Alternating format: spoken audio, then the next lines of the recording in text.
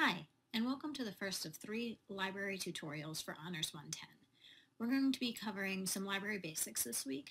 This includes how to use the Mason Library's website, how to use things like Boolean operators and keywords and evaluating sources.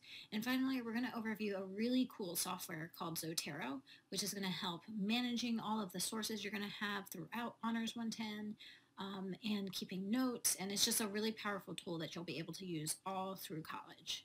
My name is Moya. I'm the librarian for the Honors College. I'll be here throughout the course to help you with your Honors 110 needs. There are also a slew of subject librarians who are available to help you with very subject-specific information. And at every tutorial, you'll see my contact information and how to get in touch with your subject librarians. So don't hesitate to reach out at any time. I hope you have a great semester, and I look forward to working with you throughout the course of it.